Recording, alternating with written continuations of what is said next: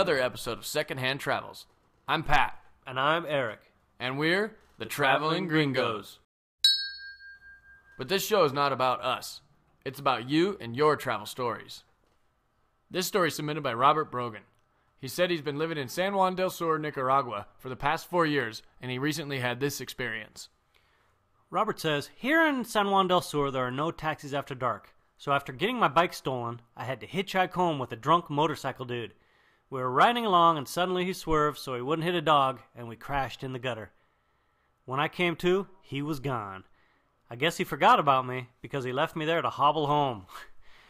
The next day, I got to the hospital in the town of Rivas. After waiting 6 hours, they took x-rays of my foot and told me to check in so they could operate.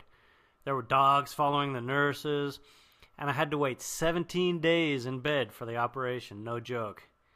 I finally got the surgery, steel plates, screws on both sides of my leg. Then they gave me a cast with windows to check for the infection. The doctor told me they would rather amputate here than do surgery, so I guess I'm pretty lucky. That's pretty gnarly. Here's to a speedy recovery, Robert. You can watch more Secondhand Travels and Season 1 of our show, The Traveling Gringos, over at PodComics.com. We gone.